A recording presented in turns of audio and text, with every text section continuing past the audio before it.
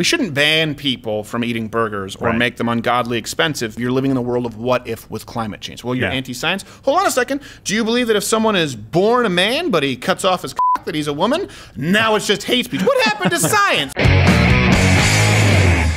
Question of the day. We've had proposals from Democrats and Republicans as it relates to government regulation of your everyday life. It ranges from banning vaping to no more red meat. This is what we're going to talk about today. What's the most ridiculous proposed regulation that you've heard of in the past few weeks? And do you think that right now Republicans, Democrats are two sides of the same coin? I think we're kind of there. But let's move on to the topic at hand. Lest you need a new reason to disdain veganism.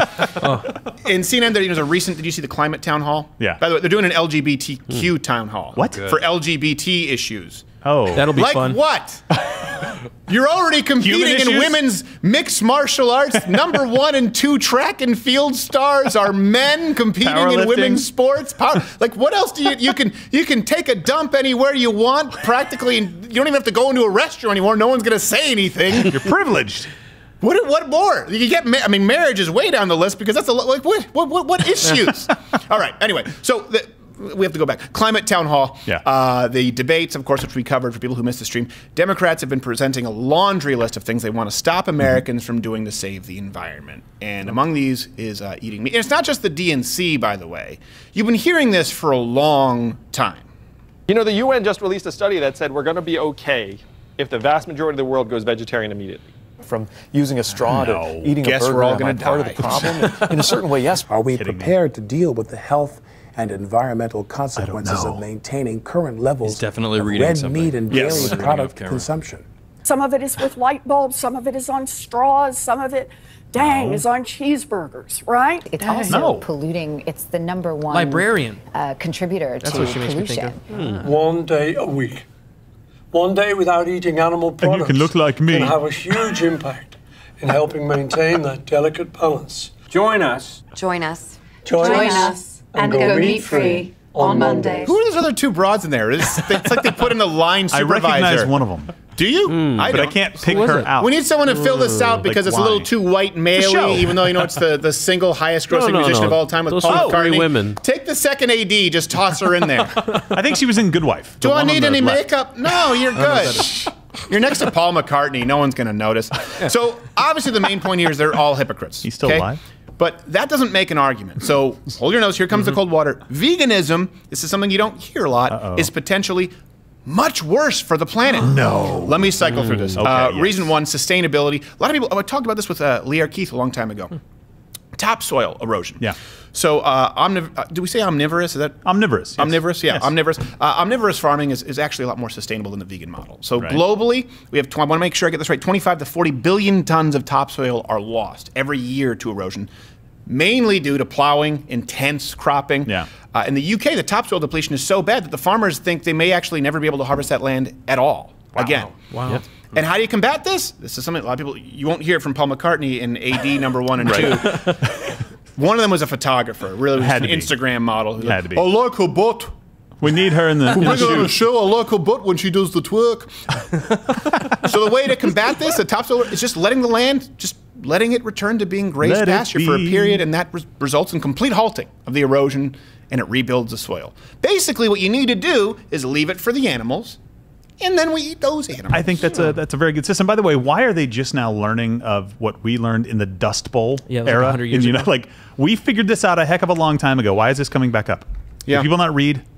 They don't. They absolutely don't. I just wanted to remain silent so you could answer your own question there. And there have been quite a few studies that show vegan diets are less sustainable, by the way, than omnivorous diets in the long term. Here's a collage for you. And before we move on to other reasons, hit the notification bell. Join up at Mug Club, louderwithcrowder.com/mugclub. If you have not already, you get access to the full daily show, which you're not seeing here on YouTube because we just can't, because it'll mostly get banned. So another reason that veganism might be worse for the environment, people don't think about this, it's often overlooked, the importation of foods. Here's what people don't realize. Vegans are not advocating an apples only if you live in the Northeast diet, while Floridians and Californians enjoy the cornucopia of a year-round growing season. Keep this in mind, too. When we talk about if your great-grandmother didn't eat it, you shouldn't. Well, your great-grandmother was lucky to get an orange in her stocking. And if your great-great-grandfather was a dick, he would give your great-grandmother coal in her stocking just because he wanted to discipline her and give her the fear of God and ruin the magic of Santa. So the point is, they didn't get to eat a varied diet. No, not at all. Does everyone understand where I'm going with this? Yes. The point is they want a varied diet, and it requires a lot of food like quinoa, avocados. They be imported, often from countries that don't have the same regulations or sustainable farming practices that you have in Grand Rapids, Michigan. It's similar to when they talk about we want to shut down fracking, we want to shut down this pipe, we want to stop us from having access to our own oil reserves in Alaska. Okay, I understand that you don't like using energy, right? You don't like oil, just like you don't like eating animals. That being said, people in the world are eating animals. So you're going to have to decide how they kill those animals. That being said, people in the world are growing vegetables. You don't have control over how they grow them in Mexico. When we talk about oil, you don't have control over what they do in Saudi Arabia or in these places in the Middle East that I think sometimes I feel like we should just make look like Kel-El's bachelor pad. Nice. Well, look, and they kind of take your rights in the process. It doesn't help to just say, where we do fracking here, we have an EPA. It's like, no, let's just not do that. Well, we're still driving cars, and so we're dependent on oil from other places. Yeah, it ends up being just as bad, but they're taking your kind of your right to choose in the process, right? Your right to choose kind of what products and services that you want to be able to use, right? And by mandating, you have to do something like this. No, it's better for the economy, and I think we're going to get to a point. By the way, it's go ahead. I was going to say, one of the interesting things is so what we're saying is that it's more. There's a moral imperative to no longer eat fish. There's a moral imperative to not eat meat because of the harm it causes to the environment and to the animals themselves. But we're not ever going to consider the millions of animals that are killed when there's widespread crop planting. I mean, there's like when you kill these fields, you'd have to destroy natural habitats. Natural habitats. Quail, deer, other animals. You cut off my #1 reason, but we will get to that. I have stats to undergird it. It's actually worse than you're thinking. Undergird it. Do it. But by the way, we're talking about this. It's so bad now that countries like Mexico, Kenya, they've completely depleted their supply of certain foods. And this is exactly why we need to build a wall. Okay? I don't...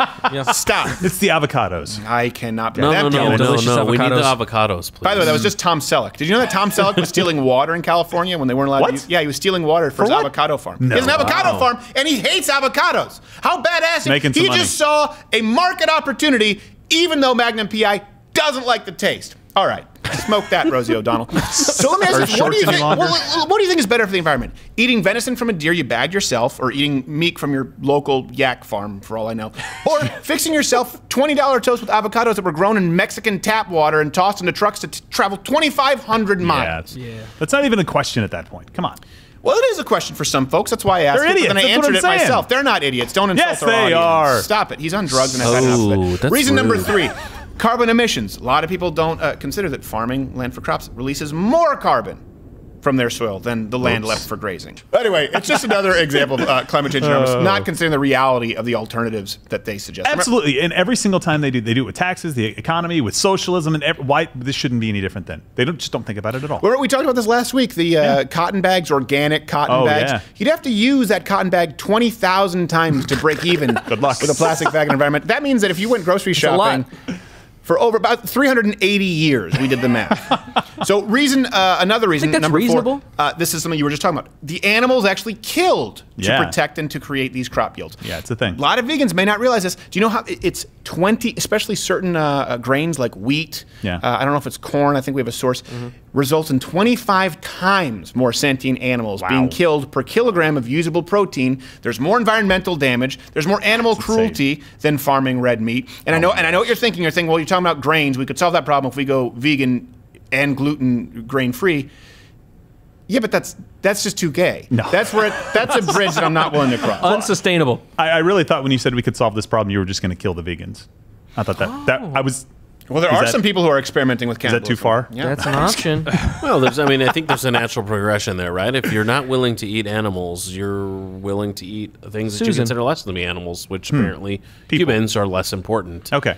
I don't know. I feel like we're putting words in their mouth at this point. Who cares? I don't want to do the Young Turks thing where they're like, they want to be cannibals. They're thinking, I'd much rather eat a person. That's probably not true. I think you like kale and hydroponics, and you're a dick. Okay, fine. In Australia, by the way, billions of animals deliberately killed every year. Deliberately. This is just to protect fruit vegetable crops for human consumption. A lot of people don't understand. A lot of people don't even think about this. This is verifiable. Yeah. And I get it that you're saying, well, they're not as cute as a cow and they're small because, screw the city mouse who went out to the country. He was an adept. Oh my gosh. In Napa Valley, they actually have laws that say you can't kill animals that are trying to eat your grapes. And by the way, these are not like Concord grapes, like table grapes. They're very expensive when you do the math.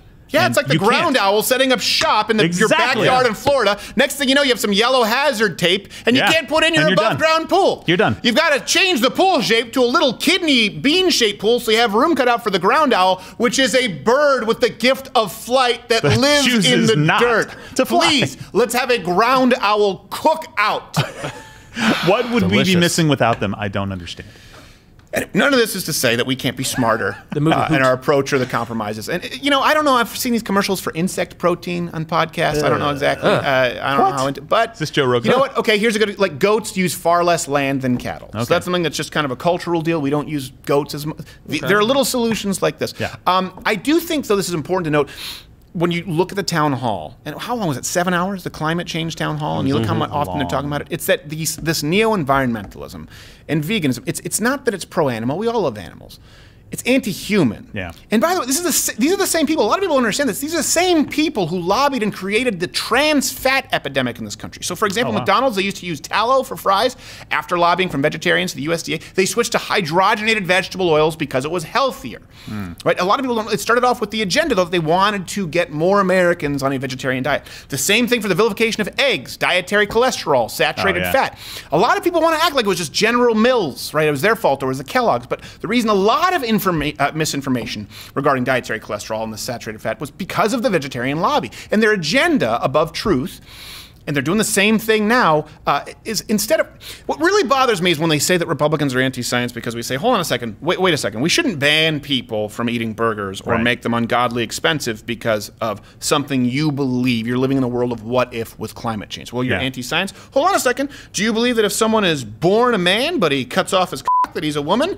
Now it's just hate speech. What happened to science? Why are we murky in the rule book? What happened to science when we're talking about carbon emissions here? Right now, instead of claiming that their dogmatic diet is better for you, which is what we saw with vegetarians in the 60s and 70s, they are now playing the same misleading angle on the American public by trying to convince them to take this diet up. Not because it's better for you, but because it's better for the planet. Well, guess what? We found out that it wasn't necessarily better for you, and we now know that it is very less likely worse for the planet. Hey, if you like this video, subscribe or hit the notification bell. I think you see some videos playing in boxes up above, but you may or may not know we've been demonetized on YouTube, so you can actually support this channel by joining Mug Club, loudwithcrowder.com/Mug Club.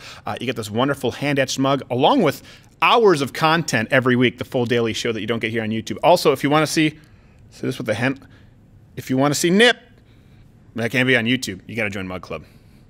Nips for Mug Club.